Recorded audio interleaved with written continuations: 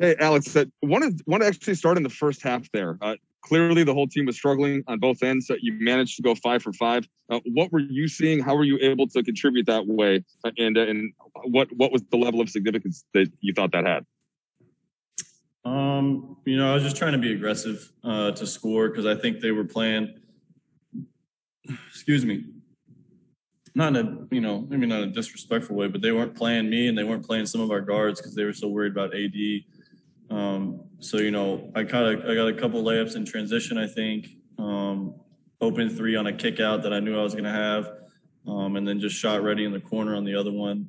Doing what I do, being opportunistic. Thought a couple of them could have been and one opportunities. It's the playoffs. It's more physical. Everything's going to be a little more touch and go. So fortunate to obviously be whatever I was, 4-4, 5-5, especially when, we weren't playing great offensively in the first half. Alex, just considering what your story is from, undrafted to where you are now, of course, you started game 6 of the finals last year, so some of that isn't new, but to play 30 minutes a game like this, to be counted upon, to get some of the actual box score stats in addition to the usual contributions, what does that kind of thing mean to you in the context of all this? I don't know. I'm really just trying to win another championship, man. I don't think too big picture until it's over with. Just love playing basketball. We got a good ass team, like I told you a couple weeks ago. And I'm just competitive, man. I like to play basketball. The energy in the stadium was great tonight with the fans back. Having people sit courtside, fans cheering and timeouts.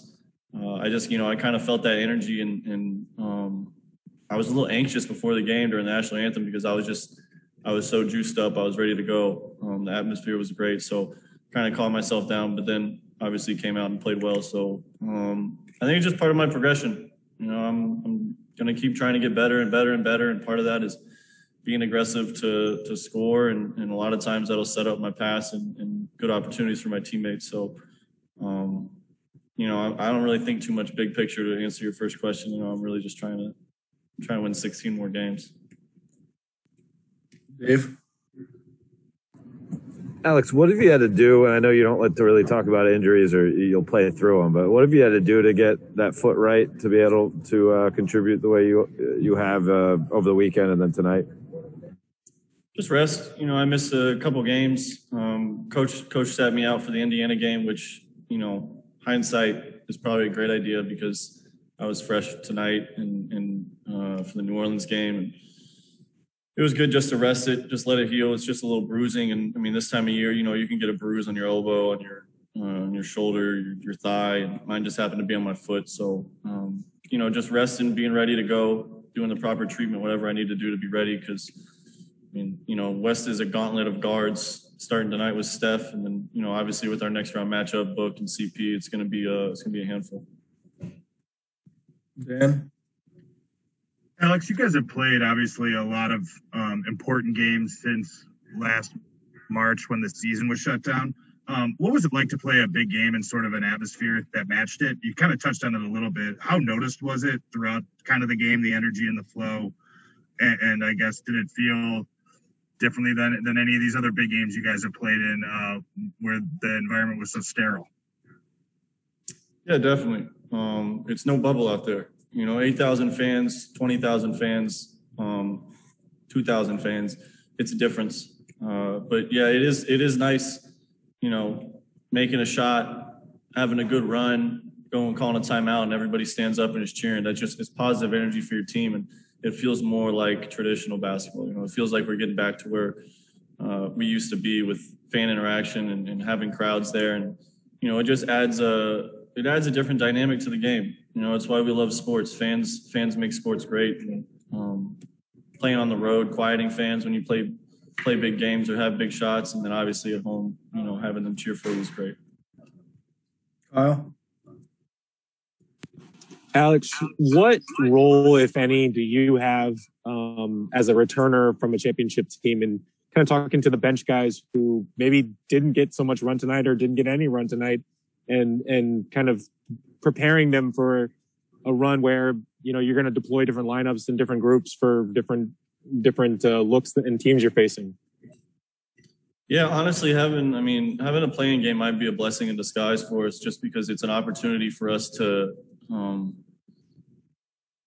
tentative to say this, but it wasn't a win or go home game. I mean, we treated it like that, but at the end of the day, if we lost, we would have had another game to play and get in. But, just being able to go through this experience where, it's basically a do or die game, and having the new guys feel that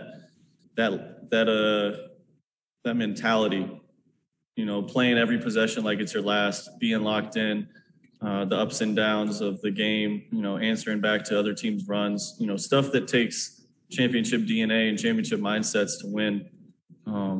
It's good for them to get their toes wet in that and kind of experience that with us as a team.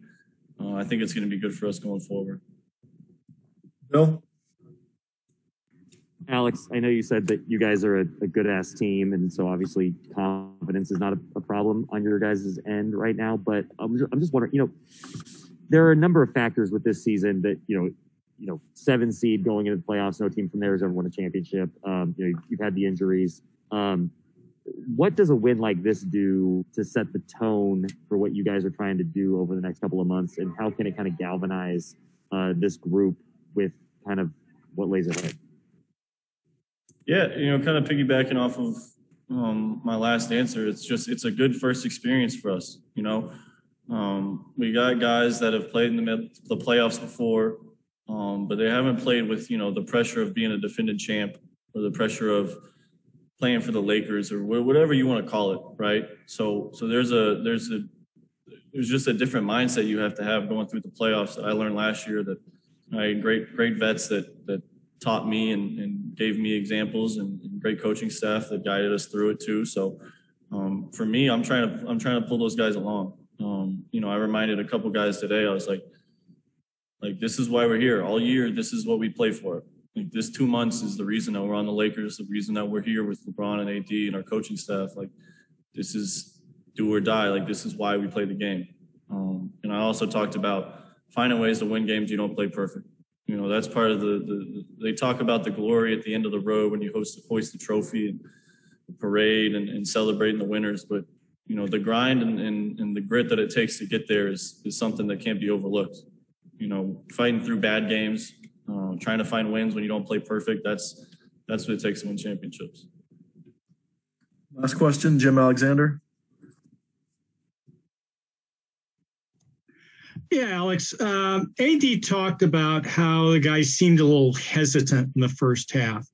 Was that sort of surprising, or is it maybe a consequence of the fact that this is such a new thing and it's you're trying to figure out how to handle the play-in, especially since it's more of a game 6 than it would be a game 7. Yeah, I'm not sure if I know the answer to that. I think from my perspective, it looked like we were almost just trying to play too perfect, instead of just going out there and kind of letting it hang and taking the results with whatever they were. I think we were just trying to execute too much. And, the Warriors' last game was essentially their first playing game, right? They played Memphis, and it was you either get to play as the 8 seed or the 9 seed, and it's a little easier if you're the 8. So I think they came in and already had that, dipped their toes in the water last game, and they came out and knew their game plan and were locked in. So I think they had a little bit of an edge on us. And then, like I said, I think, we tried to force feed AD a little too much in the beginning, and that's probably just us, not taking advantage of what's in front of us and trying to play too perfect. Thank you. All set, Alex. Thank you. Thanks, guys.